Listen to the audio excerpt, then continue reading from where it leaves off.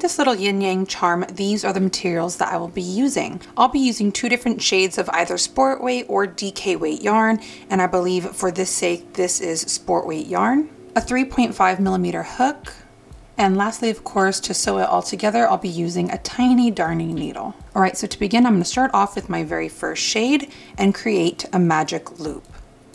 So for this, I'm going to cross over my yarn, reach into my loop, and pull up my long tail. And now from this point, I'm going to chain 2. So here's 1, and here is my second chain. And now to start creating our very first round of stitches, I'm going to go into my center loop here and create 8 single crochets. So there's my very first single crochet. I'm going to go into the loop, pull up a loop, yarn over, and pull through both of those loops. And there's my second single crochet. And now I'm just going to add 6 more. So there's my third, making sure to go into that loop. There's my fourth.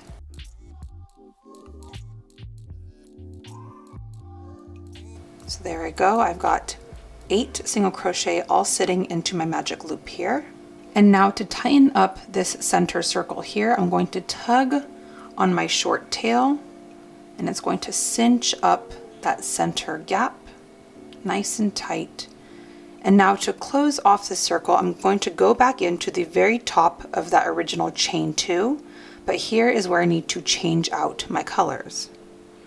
So I'm going to insert my hook into the top of that chain 2, and instead of pulling through with our original shade, I'm going to add on my secondary color, just slip it right onto the hook, pull it through, and complete my circle with a slip stitch. So now I have that second color added on, and I can start on my second row. All right, so here after I've chained 1, to make row 2, I'm going to place 2 single crochet into every single stitch. So like I said before, I have 8 single crochets sitting here in my magic loop. At the end of this row, I should end up with 16 single crochet. So to show you what that looks like, I'm going to go right here into my very first stitch and place my first single crochet,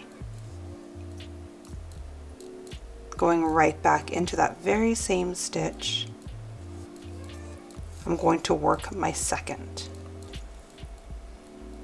So as you guys can see here, I've got 2 cute little single crochets sitting all in that same stitch. Now I'm going to move on to this next stitch here. I'm going to insert,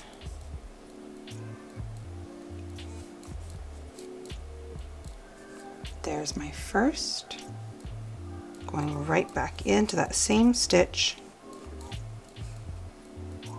and there is my second. And right here I'm coming up on my 8th stitch in the row, and this is going to be my 15th for row 2, and going right back into that last stitch for my 16th single crochet. So now I have a nice uniform circle going on right here. And just like before, I'm going to find that chain 1 space and slip stitch into that. So I've entered that chain 1 space. And now I can slip stitch my circle closed. To start making row 3, we're only going to be working into the first 3 stitches of the entire row. So to begin row 3, I'm going to chain 1.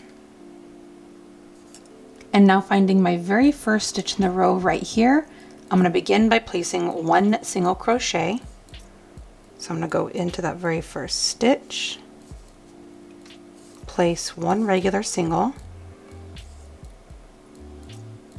going right back into that very first stitch. Now I'm going to place 2 half double crochets. So I'm going to yarn over, insert back into that same stitch,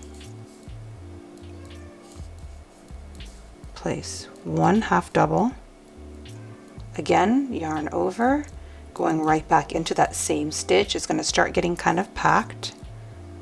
Insert, pull up a loop, and with 3 on, yarn over and pull through all 3.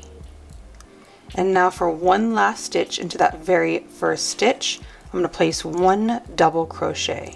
I'm going to insert, pull up a loop. With 3 on, yarn over and pull through 2. And with 2 on, yarn over and pull through the last 2.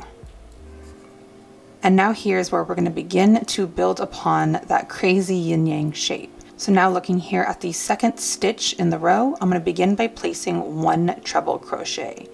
So to make a treble crochet, I'm going to yarn over once and then twice,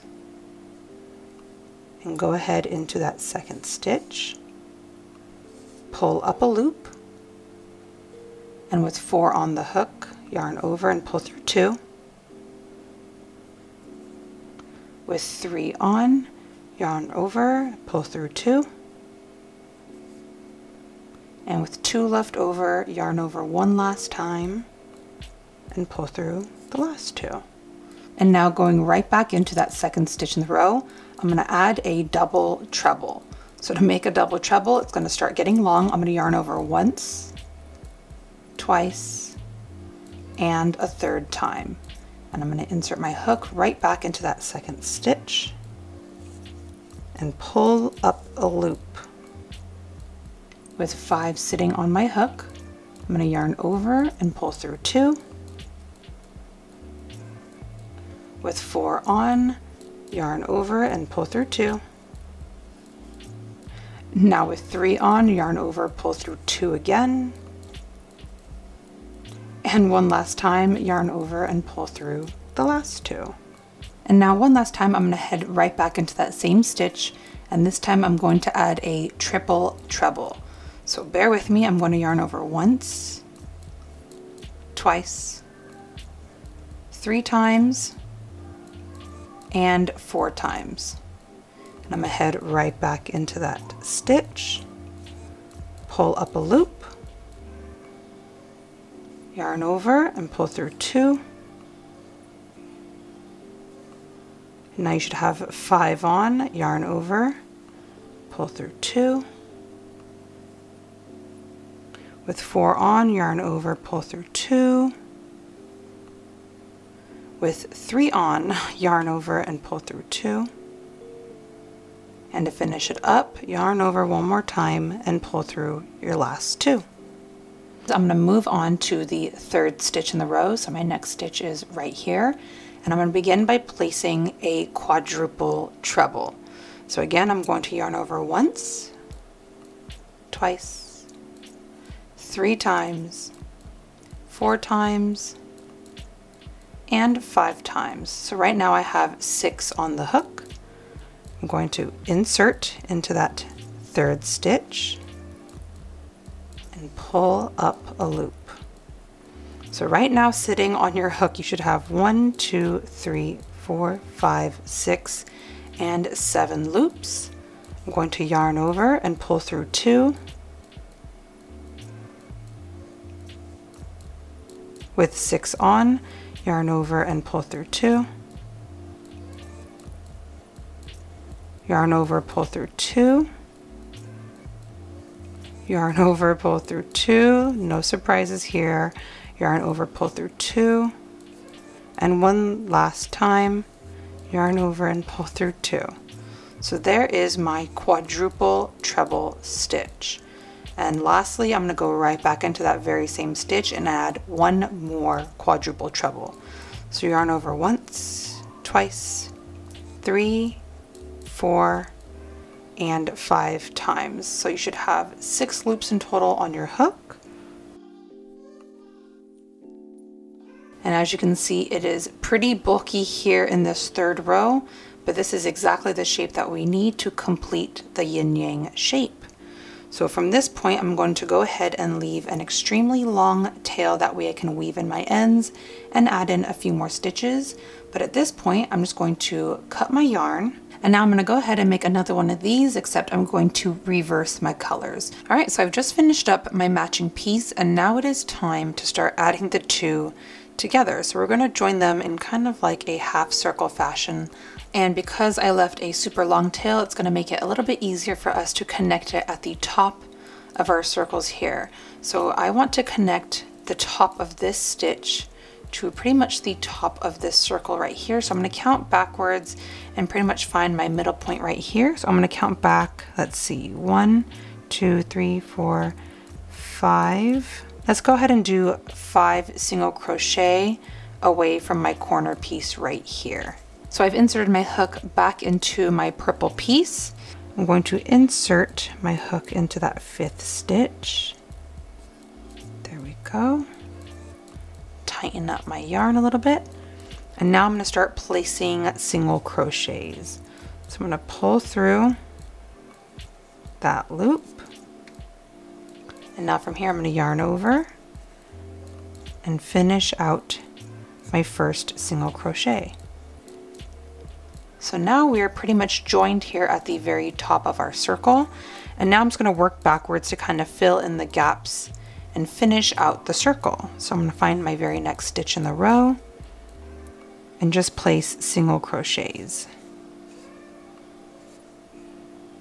Moving on, finding the next stitch. I'm just kind of doing this technique to make the yin-yang look a little bit more complete, a little bit more full, make it look finished instead of raw. I'm gonna go in here. And now lastly, I'm gonna go right back into this tiny little slip stitch spot right here and kind of fill in that uneven gap.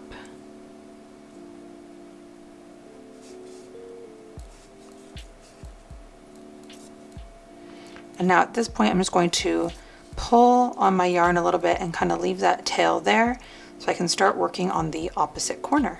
Insert into our little red piece right here. And just like before, I'm going to count back about 5 stitch spaces from this little notch in our work. So I'm going to go ahead and insert into that stitch. And now create a single crochet to join the 2 pieces together. So I'm going to pull up a loop, yarn over, and create my first single crochet. So as you guys can see here, if you bend your work a little bit, shape it up, it starts to form that really cute pattern. And just like before, I'm going to finish out this top row. And right here is my 5th single crochet. Oh, maybe it's 6. That's okay. I'm gonna go in here anyways. And now at this point, I can go ahead and tie off my knots here, and we can get to working on sewing up our center. All right, so now my very last step is to sew together this little center seam and finish up the pattern. So I've already weaved through one of my color's tails, and now I'm just gonna pick up stitches all along this edge here and sew it up.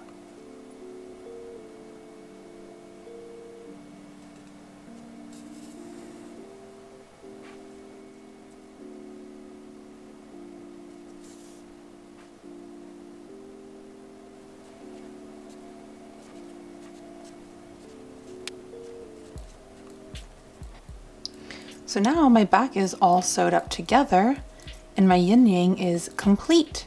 So now you guys can kind of take these little stitch skills and you can apply them to a larger piece. If you guys would like to make a granny square out of this pattern, go ahead and grab some worsted weight or even some chunky weight and throw together a larger sized yin-yang.